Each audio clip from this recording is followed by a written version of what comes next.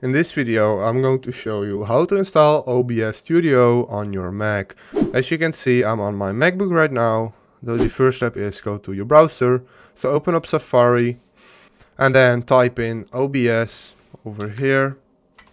OBS like this. And then I have to hit OK over here. Then hit download OBS Studio.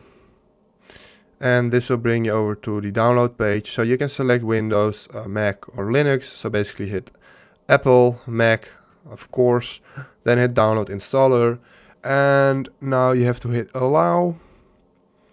And great, now it's downloading. So now I have to wait till it's done. So now it's done, as you can see. So you can hit open in Finder. And then this comes up, the download. And now you can select the file and hit open. And now it's going to open OBS for your Mac. Then hit open again. And now it's going to open OBS on your Mac. As you can see, like this. And now this comes up. So you can basically open it from here. As you can see, here it comes. And now you can use it. So this is great. It first has to verify, of course. So now it's done. You can hit open.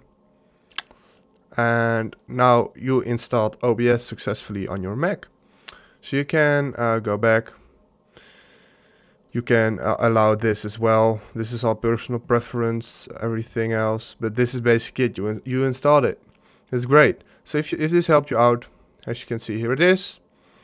If this helped you out, please leave a like, please subscribe, and see you next time.